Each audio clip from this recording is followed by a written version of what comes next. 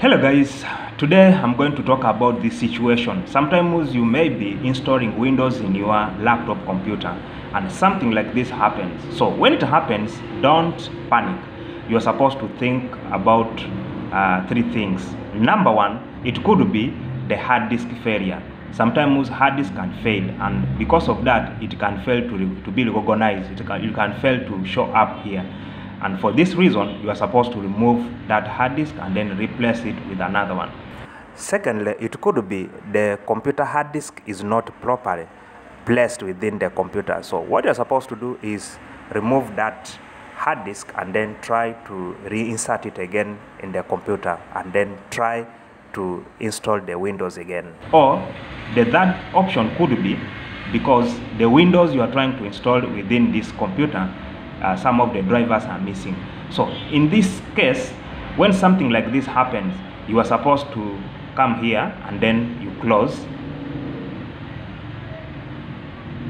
and then it will bring you back here to install the window. And here you'll be able to press Shift and then F10 on your keyboard. Press Shift and F10 on your keyboard. So once you have done this, you are supposed now to type disk part.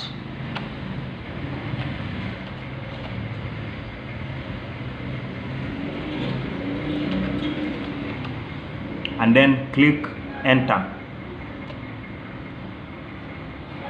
So once you do that, it means that you are supposed to proceed to the next level, and then you type list disk, enter. So in this situation, you will see the available disk within this machine here.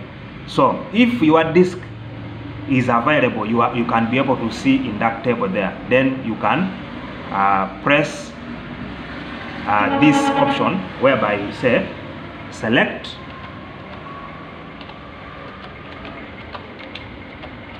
disk 0. Select disk 0, then you enter. They say disk 0 is now selected. Then you are supposed to type clean and then you enter.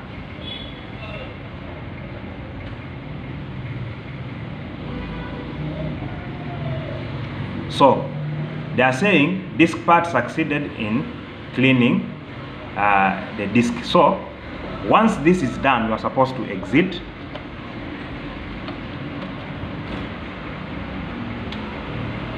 and then you close this black window you are seeing. So you can now click install, or you can restart your machine and then try to install the Windows again. Trust me, this problem will be solved once and for all. Just think of what I have just told you, and trust me, it will be over and you will be able to continue installing your Windows without any problem. If you have any question, just put it in a comment section. I'll be able to answer you.